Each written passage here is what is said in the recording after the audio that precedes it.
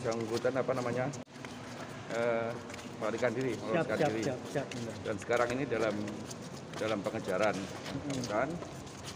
Sekaligus kita pengembangan, karena kan kerja teroris ini, kerja orang-orang seperti ini kan tidak kerja sendirian.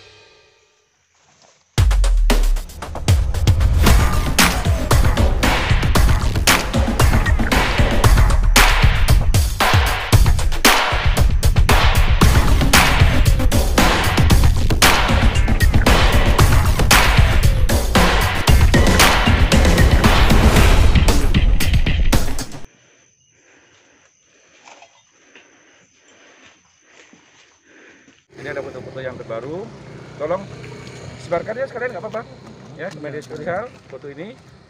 Ingatkan kepada masyarakat apabila menjumpai yang bersangkutan atas nama Agus Setianto ya, supaya dilaporkan kepada kepolisian terdekat ya, terdekat atau pada Kabid Humas juga bisa.